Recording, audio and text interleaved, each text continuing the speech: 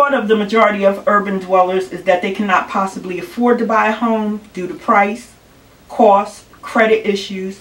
Just remember that 52.6% of Philadelphians were homeowners in 2015. Believe in the possibility that you can own a home. Okay. Now, my name is Monica Wright. I've been a realtor for the past more than 25 years. I've probably been a realtor for like 27 years. And I have a community group that now does real estate investing. I used to own 4 daycares, and that's how I first got into real estate. And I bought the buildings and I put daycares in each of my buildings.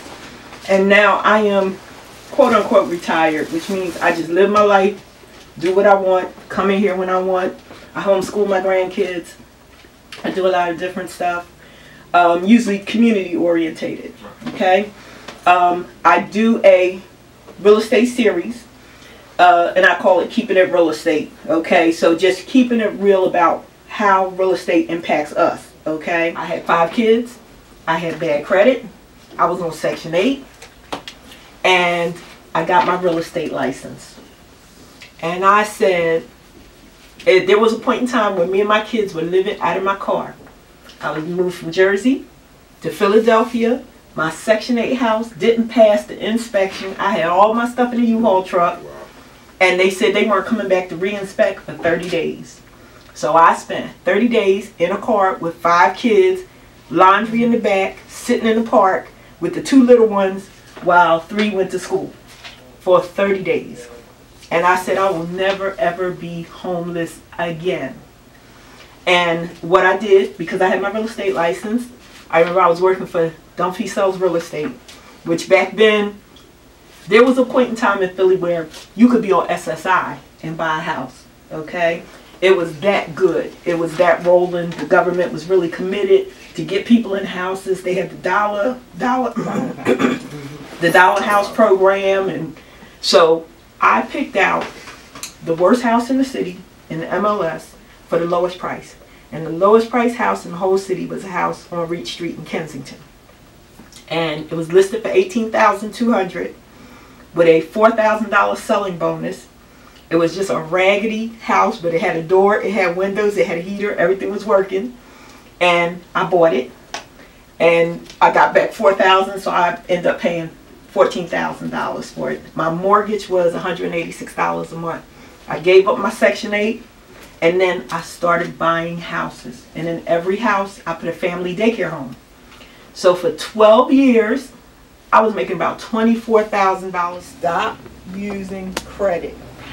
Stop using credit. Stop.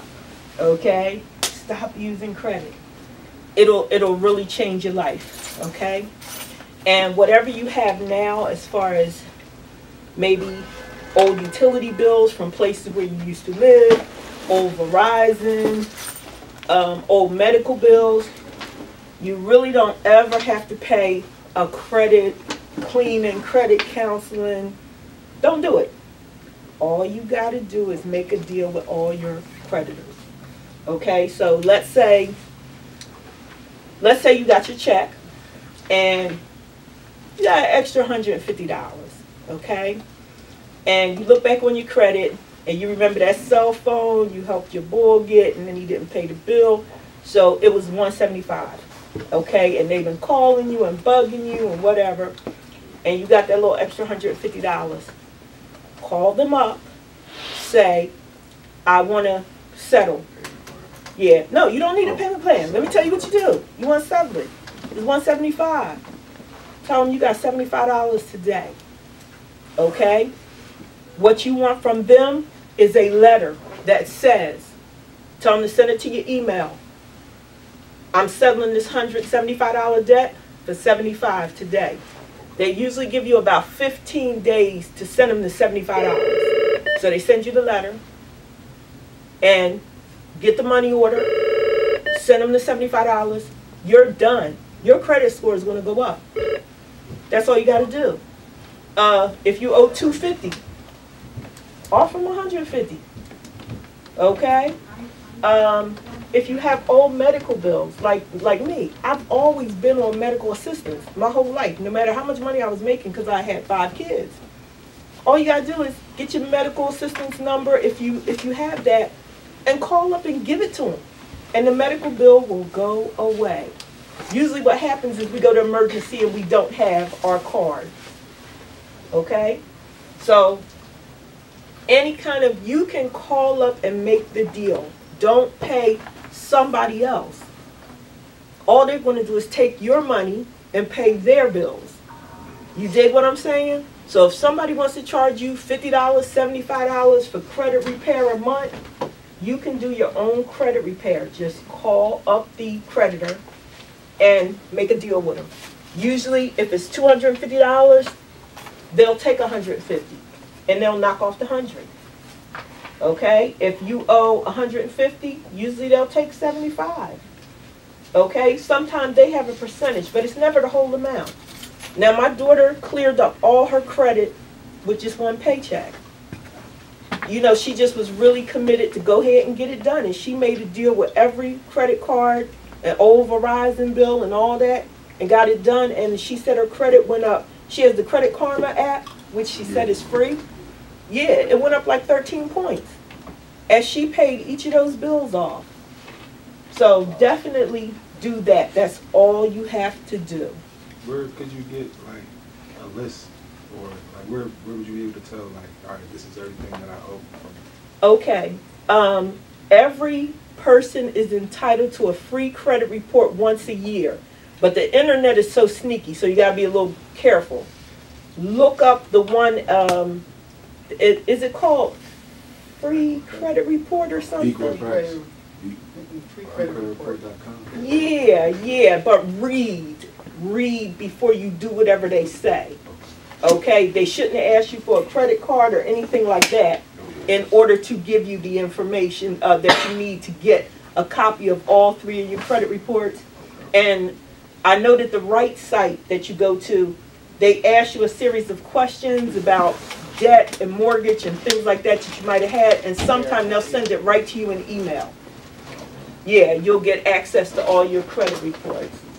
So let me start you guys off, because you didn't hear the introduction or anything. I didn't talk about much, and I could probably knock it out in 1 minute, and then I'd like to know who you guys are. But I'm Monica Wright. I've been a realtor for about 27 years. I try to teach everybody you don't have to have money, good credit, or anything, at least in the city of Philadelphia, to eventually own it. All you need is a plan, okay? We got to remember that things are drastically changing. Philly is like the wild, wild west, okay?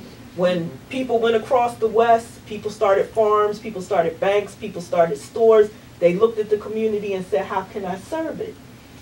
When I got my building in Kensington, the first thing I did was I got my family daycare home license. So now I could stay home. I was making, my first family of clients, the girl had 5 kids. They were paying me $3,000 a month to watch her kids. You know what I'm saying? It was the first time I ever got $3,000. That was like 20 years ago. I was like, oh my God. I thought, and it rose to I was making $24,000 a month.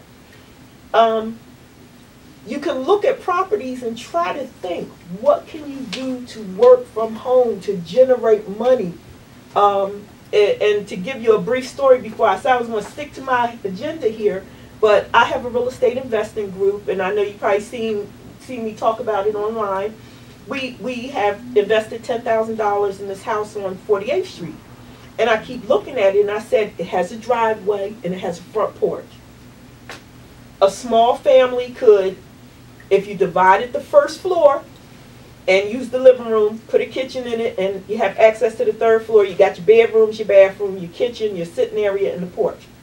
Then in the back, you put a door and some type of business, massage business, essential oils, hair, whatever, and you could still have a small little loft area where you come in the dining room kitchen.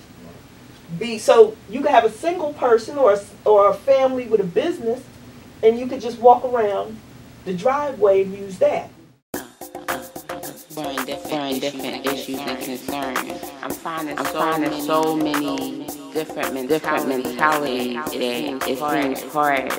It seems challenging. I don't say hard because the only thing hard is the concrete that we walk on. Everything else is a challenge.